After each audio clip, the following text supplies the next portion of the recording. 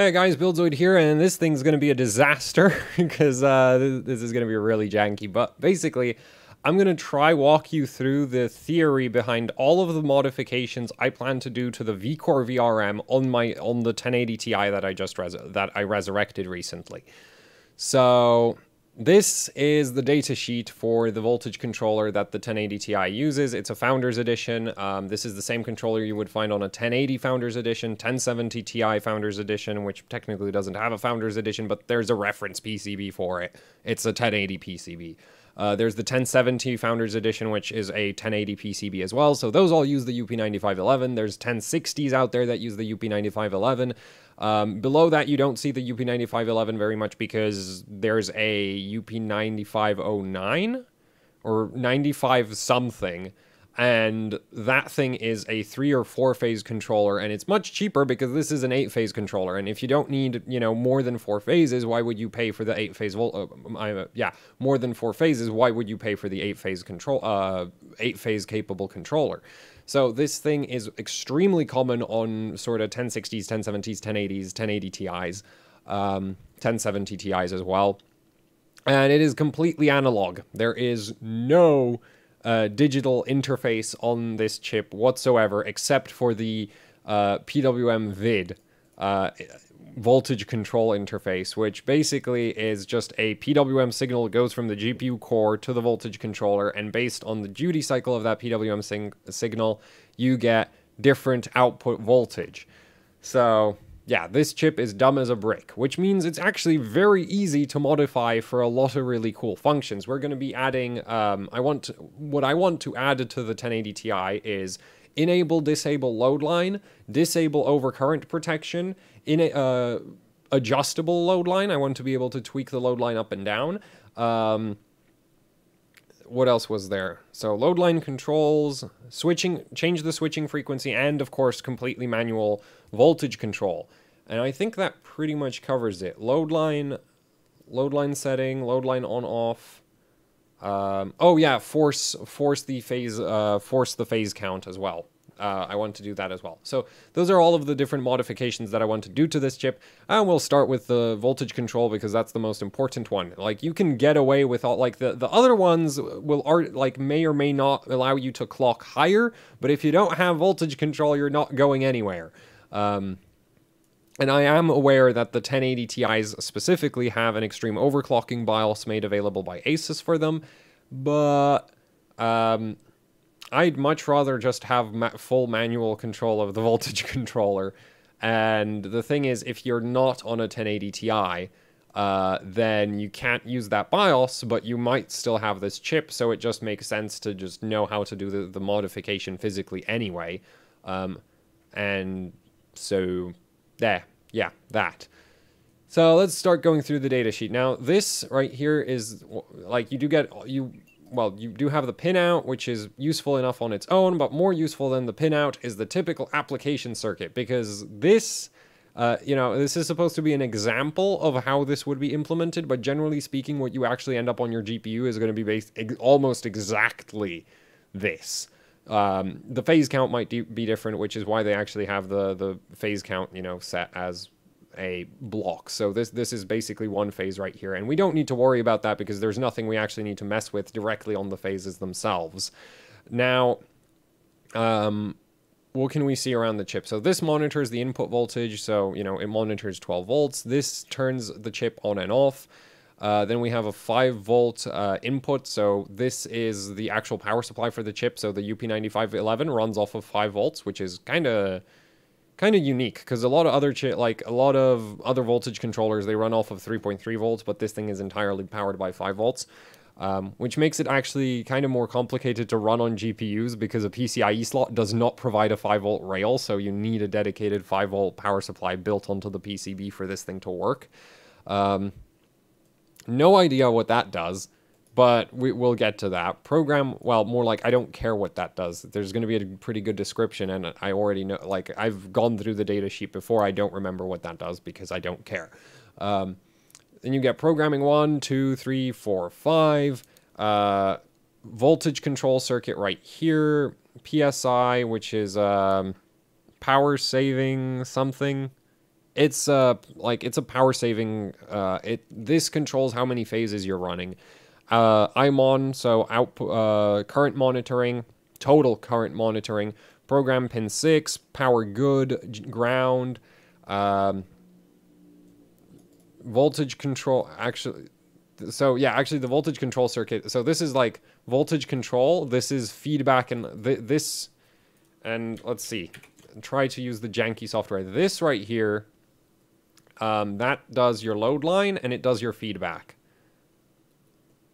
That's the control loop, basically, plus feedback. Which is why that pin right there is FB and FBRTN. And we'll get to how all of that works. Then this right here is the actual voltage control, this group right here. So that's the sort of the main sort of circuits that will, well, some of the circuits we'll be looking at on here. And we're going to go down lower.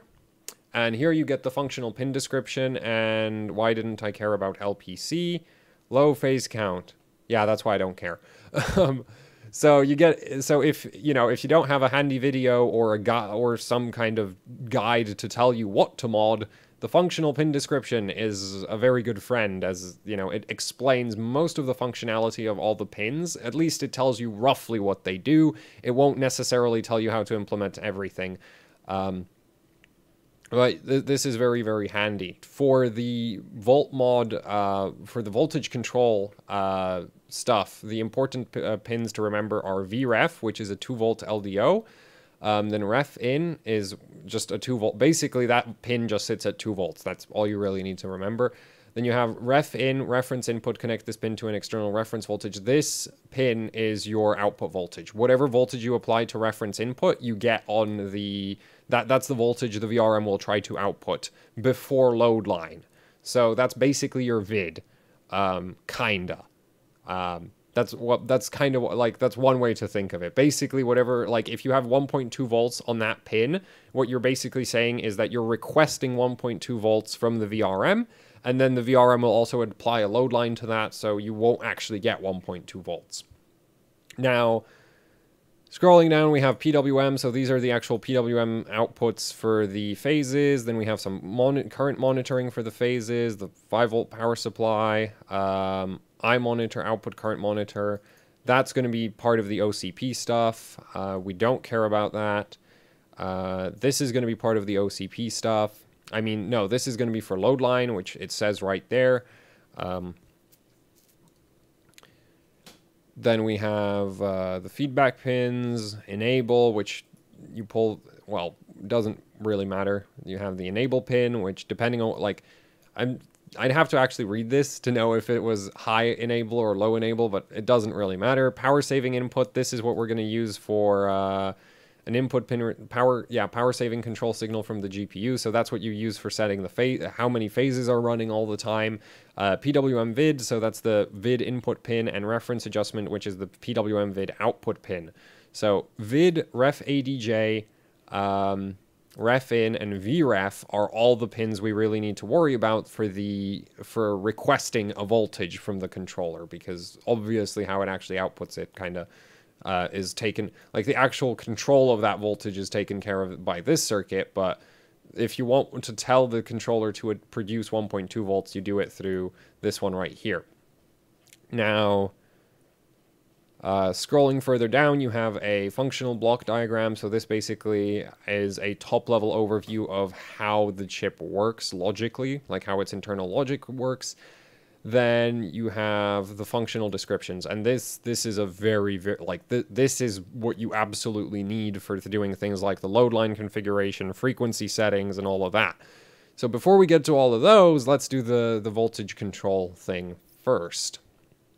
So we'll zoom in a bit and get the extremely janky software up, because what is it? Acrobat doesn't support scribbling onto your stuff. So this right here is the voltage, like this sets your voltage. And this pin right here, you basically have a PWM signal go into that, and then that PWM signal is converted into an actual, like, well, it's not really like a constant voltage. There's ripple on it, but it gets converted into an actual voltage that comes out of, to a roughly DC voltage that comes out of ref ADJ. So that goes like that. And then ref ADJ has this resistor which connects it to ref in, which is also connected through a resistor to VREF. Then there's all of this stuff. FBRTN basically just goes to ground. That's all, like, it basically goes to ground because there's ground behind the GPU core and then just ground in general. So, and this is hooked to that, and this is basically just ground. So you can just consider that a ground. Admittedly through a resistor, but we don't really need to worry about that part too much. So it's hooked to all of this stuff. Now, this stuff is used for, like, this is useful for forcing the GPU core to very low voltage. We don't need to worry about this. What we're going to do, if we want to get full manual voltage control, is you're going to desolder this resistor right here. You're going to remove that. And then, because whatever voltage you have at ref in is whatever the voltage it'll actually aim for, you're going to set up a... well, you might want to remove this resistor as well. Depends on what kind of value potentiometer you have, but you'll basically do something that looks like this. That goes to... Oops. Man, my drawing is great, isn't it? And that goes off to ground. Yay. So that would give you voltage control. And if you remove ref ADJ, it basically blocks the driver from screwing with your core voltage. So your core voltage is now going to be constant all the time. So if you're at idle, you're still going to, like, if ref in is at 1.2 volts, which it will be because there's no longer anything able to adjust it, you'll just have a constant voltage, which is really, really handy for overclocking purposes. So yeah, that's how you get voltage control. You basically remove remove one or two resistors, though I'd honestly also just try to, like, disconnect this part. Like, you can also just disconnect that part as well if you feel like it. It really shouldn't be causing any issues. I don't remember going that far with the 1070 that I had, but basically you do need to remove this one. Absolutely have to remove this one, and then you just need to set up a potentiometer between VREF and ref in. And also, if you don't want to blow up your GPU by accident, you're gonna want to put a resistor between VREF and the input of that potentiometer and the leg of the potentiometer, because if you turn the potentiometer all the way that way, you're going to have 2 volts at ref in, and that's going to send 2 volts to your GPU core, and that's going to blow up your GPU core. It's not literally going to blow up, it's going to stop working. It's going to kill it. So you're going to want to put a resistor to limit yourself to, like, if you're on liquid nitrogen, you want to limit yourself to like 1.7 volts. So you can calculate what size resistor you have to put there. So that's how you'd rewire that part. Now then, let's move on to, so that's voltage control. Hopefully that made some amount of sense. Now, scrolling through, we want switching frequency, which is actually super simple. Let's do that one because it's really easy. Switching frequency, operating frequency. The phase switching frequency of the UP9511 is set by an external resistor to programming 6-pin and ground. Basically, you know, so if we scroll up back to the application circuit, programming 6 is right here. Useless freaking software. But yeah, programming 6 is right here. And this resistor from programming 6 to ground is, depending on what value that resistor is, you get a different switching frequency. And if you want to max out the switching frequency of the VRM for potentially, in theory, that should give you the best overclocking. It will make the VRM a lot less power efficient. And it'll make it run hotter, but it should give you the best voltage regulation and transient response. So if you max out your switching frequency for 600 kilohertz, you want to set that, you want to replace that resistor with a 16 kilo ohm resistor. Or if, you know, because it'll probably be a higher value than 16 kilo ohms, you can also just put a resistor in parallel with it that you've that has the appropriate size to get your overall resistance down to 16 ohms. 16 kilo ohms. So that's how you set the switching frequency. Very, very, very simple. So that's a nice one. Very, very simple one to do.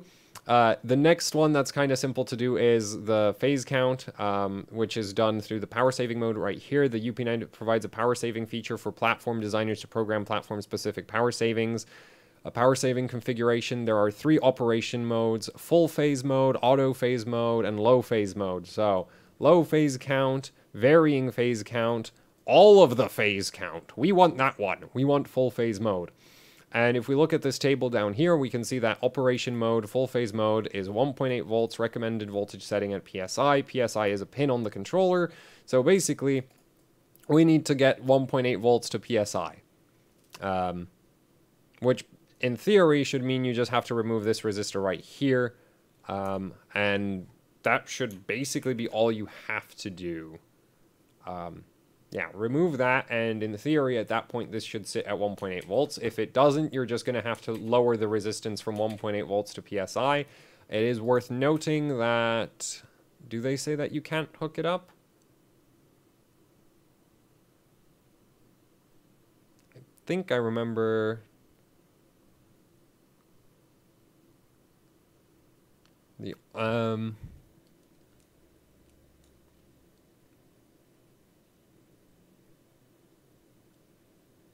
Yeah, so basically we just you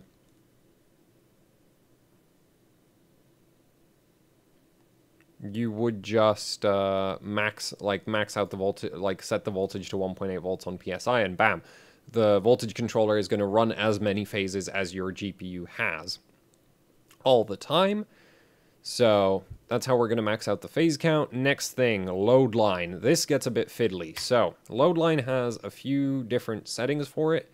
The first one is the actual load line slope. So let's do the software thing again.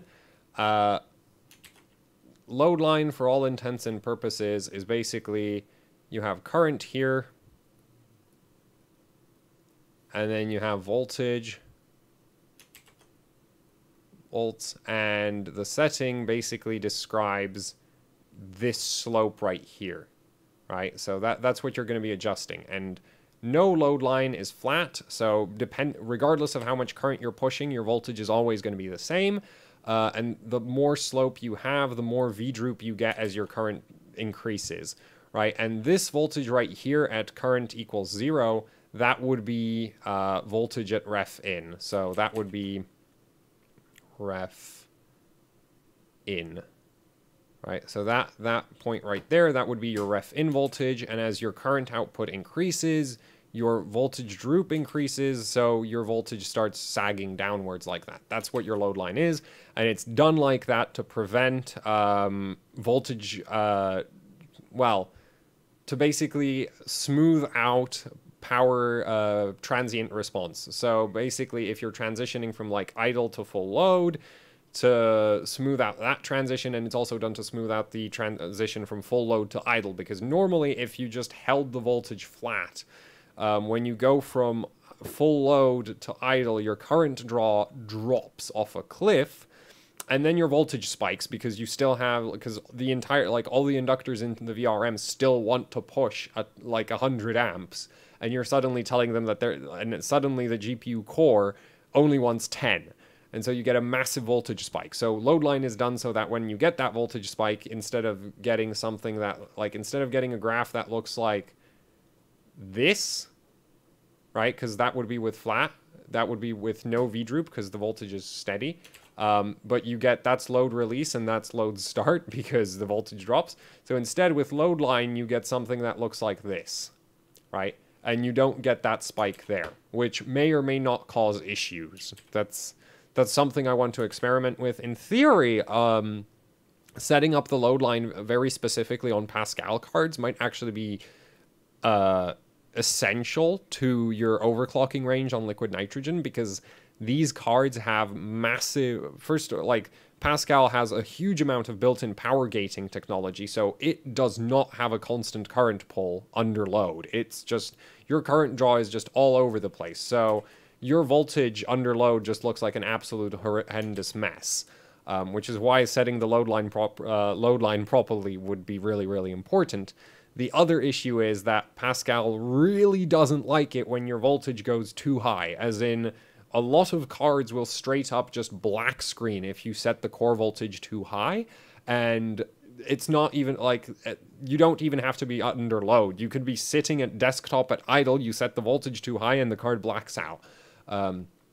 So, you know, if you did that, so if you're running under load and you get a spike like this, it may not be that it actually did any, like, it wouldn't degrade the GPU core, because that's really, like, that spike lasts a tiny amount of time, but it may cause the GPU core to immediately crash when that happens. So fiddling with the load line should be, could potentially be, like, really, really important.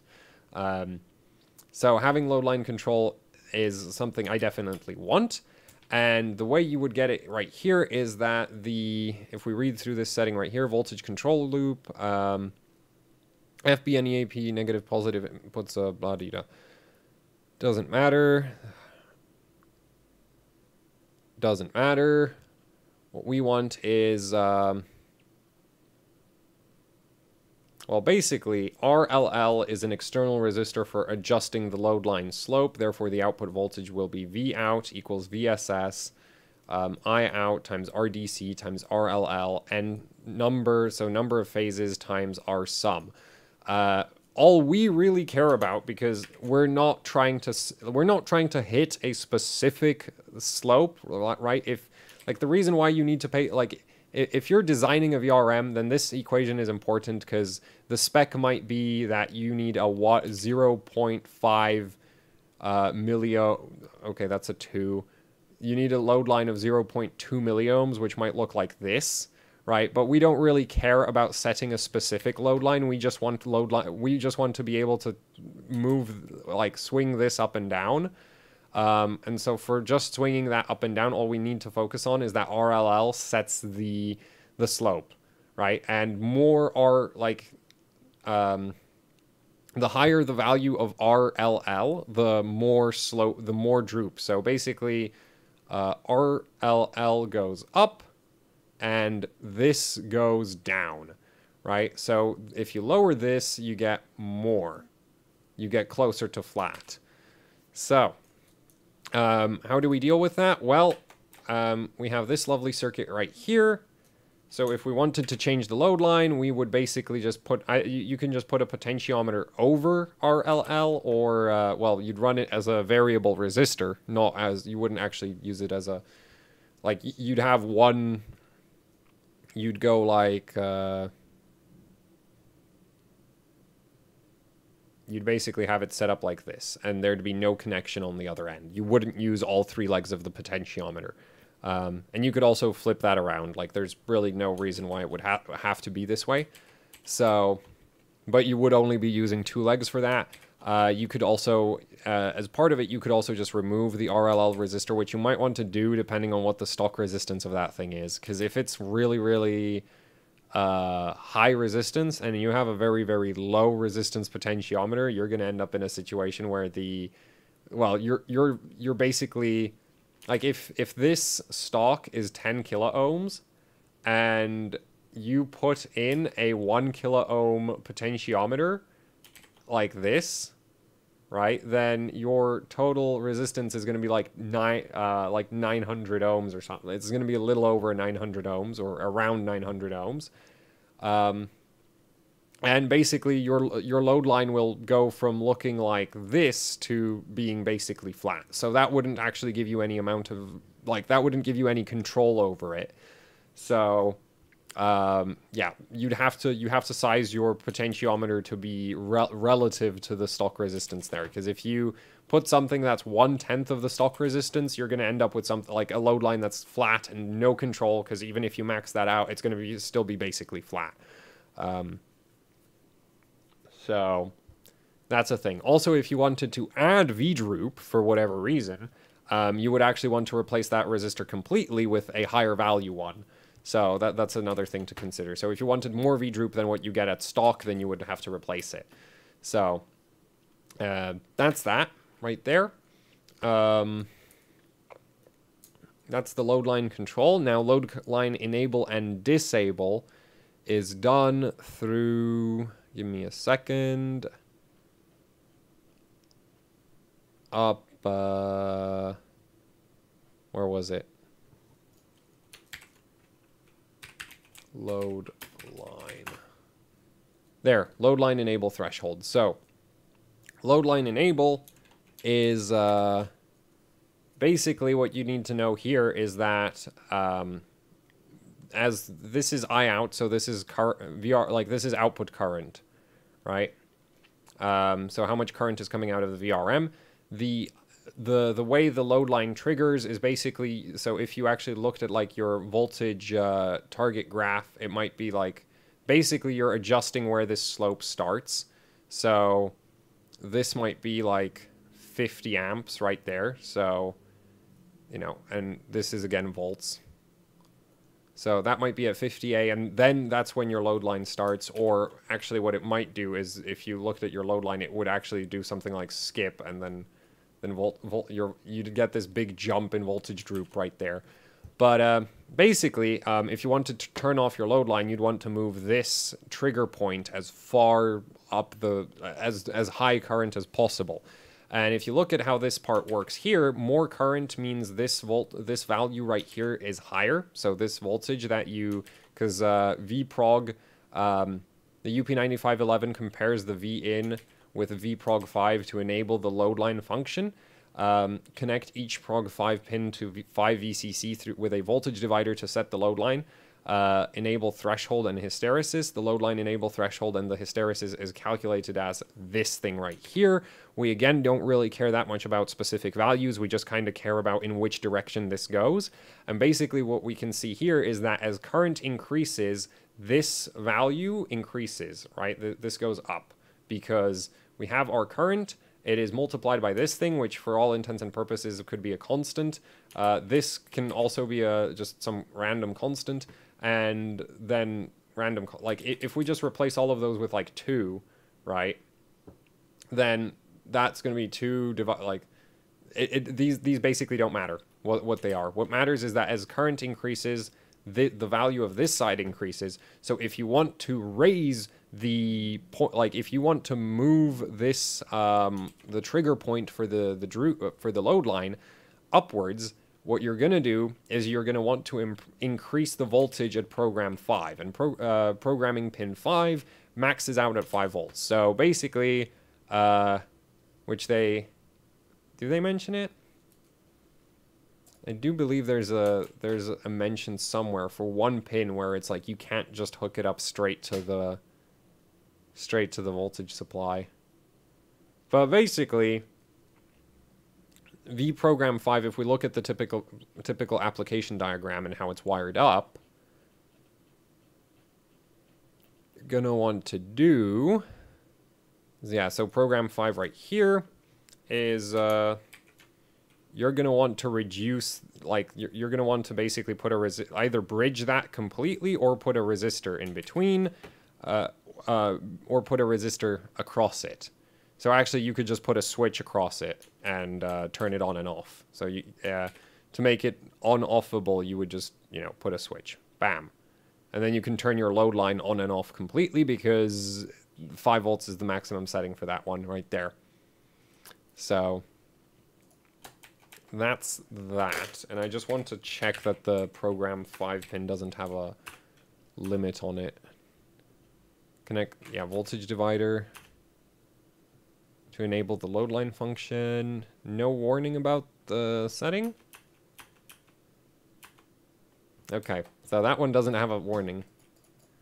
Must have been the PSI pin then that you can't just hook up straight to 1.8.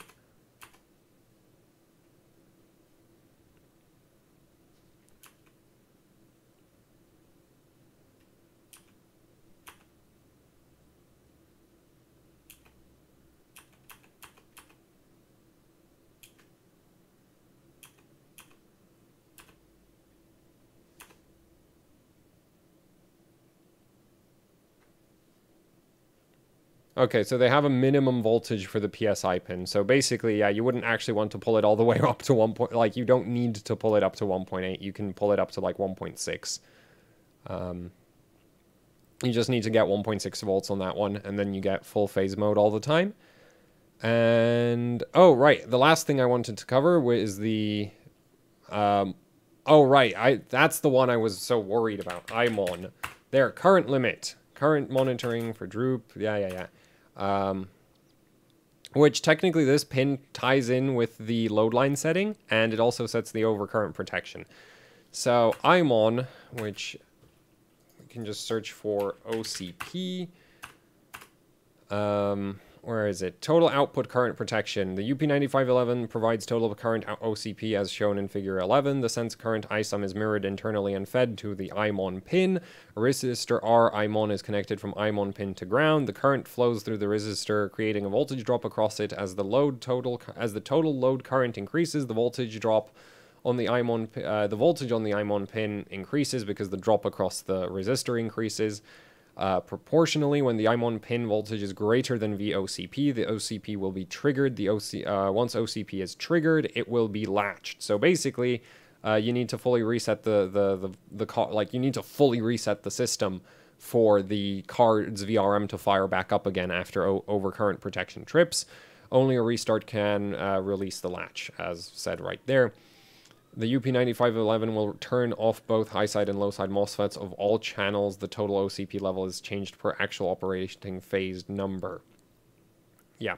Table 4 shows the relationship between total OCP levels and operating phase number. So, yeah. So, operating condition, OCP level is 3 volts. So, basically, when the IMON pin voltage hits 3 volts, your OCP triggers if the chip is running in 8-phase mode. If it's running in 6-phase mode, it triggers at 2.7 volts. At 6-phase mode, then 2.4 volts. And if I'm not mistaken, there is a note about how you can't put the... right, yeah. The IMON pin has a 0.6 volt offset voltage, which means the IMON voltage increases from 0.6 voltage as load current, from 0.6 volts as load current increases. The resistor R at R IMON, so the resistance from the IMON pin to ground needs to be in the range of 10K to 6K ohms to let the 0.6 volts offset work properly. So basically, if you want to max out the OCP, you want to set it to 60K. That's all you basically, and you'd have to remove that pin and replace it with like a 60K ohm resistor. A 56K would be just fine, really. And then you'd have no overcurrent protection. So then you're free to blow the VRM to pieces if you feel like it. So, yeah, that's all the modifications covered. I guess I could try, like,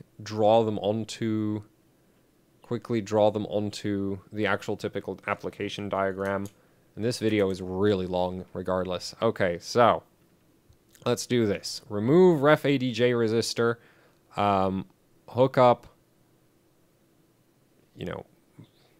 potentiometer, bam, like that. So that gives you voltage control right there. Then we have programming 6, that was the switching frequency, if I remember correctly. We want to replace that with a 16, we want to pull that to 16 kilo ohms. So that's R1 and R2, where those, well, basically, how do I say this? Whatever. You want to set that to 16K ohms there. And the next thing you want to do is you want to mess with your load line. So your load line is set by this lovely set of resistors because that goes to the soft start pin. And less resistance is... so basically, if you want more droop, you have to replace the resistors. If you want to change the... If you want less droop, you can put a resistor in. You'd basically put a potentiometer across it.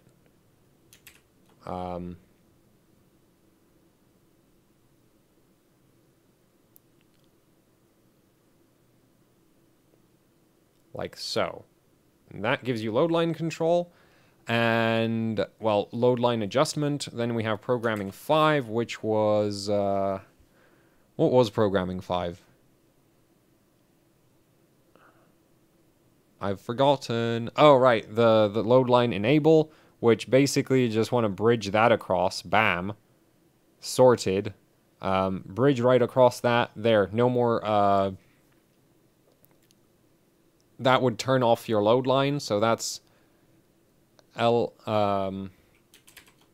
that's LL off.